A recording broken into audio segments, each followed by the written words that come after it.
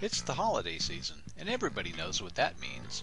Lots of dead batteries. But don't throw them out, recharge them. Here's how. A cordless drill can also be used as a generator. Connecting the battery leads inside to a voltmeter and simply turning it will show this. All we need now is a voltage regulator, and you'll find the perfect part inside a cheap outdoor solar-powered garden lamp. The battery holder inside has a circuit board attached, which charges the battery from the solar panel, and this is exactly what we need. The rest of the parts cost about $3 total and include a C and D cell holder, some alligator clips, and a length of wire.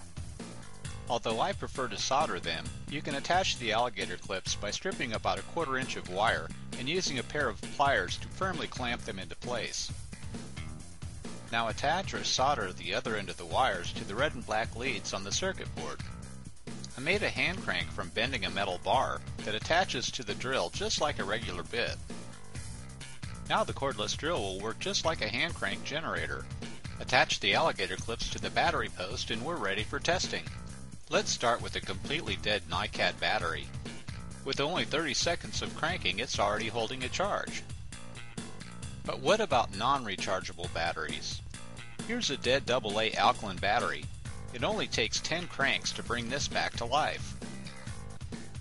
For the final test, I took 2 D-cell batteries and charged them for about 30 seconds each. Then put them inside my 2-cell Maglite flashlight. They lasted well over a half an hour before needing another charge, which is a lot better than just throwing them out and buying new ones. Have fun, and thanks for watching.